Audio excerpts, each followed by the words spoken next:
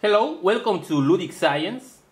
In this video I will show you this simple proximity detector circuit which turns on an LED or the other depending on the position of the object, and it is based on the TCRT 5000 sensor and an operational amplifier. When we place an object in front of the sensor and it is at a distance of around 1 inch or less, the device emits a signal or voltage. Internally, the device has an infrared diode and also a phototransistor. It is not symmetric, the body is not symmetric, so we can identify the pins. As you can see here, this is the infrared LED and below the phototransistor. Therefore, the LED emits infrared light, and if this light is reflected on a surface, then goes to the base of the phototransistor, and the phototransistor permits the pass of current. And this current is the signal that we can use for any other purpose. Next time you need a PCB for your electronics project, consider using the professional services of JLC PCB. JLC PCB is the world leader in PCB fabrication. You can order online. You just need to register, upload your Gerber file, and wait a few days for your PCBs at an unbeatable price. Here is the circuit. Let's see how it works.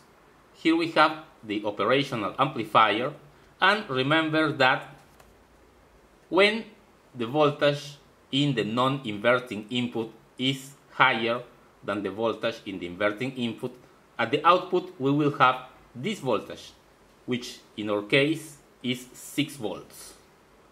Now, if the voltage of the non-inverting input is less than the voltage on the inverting input, at the output we will have this voltage, which is ground, is 0 volts. Now, here we have a voltage divider, therefore at the inverting input we will have 3 volts, half of the input voltage. And if the sensor is not emitting a signal, here we will have 0 volts and here 3, therefore at the output we will have 0 volts. Therefore this LED, which is the red one, is off, and this other LED is at potential of 6 volts and will be on. It is the green one. Now, if the sensor emits a signal, here we will have around 5 volts, which is higher than 3. Therefore, at the output we will have 6 volts. And this LED will go on, and the other will be at a potential difference of 0, 6 and 6. Therefore, this will go off. Let's see the circuit in action.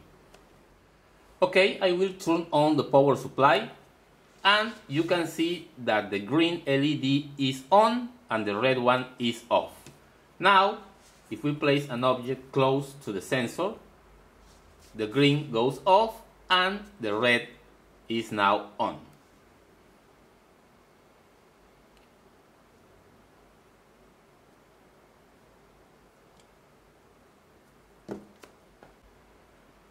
So there you have it, a very simple proximity detector that you can build with just a few components. I hope you liked this video. If that is the case, please check my Patreon page. Thanks for visiting my channel, and see you in the next video.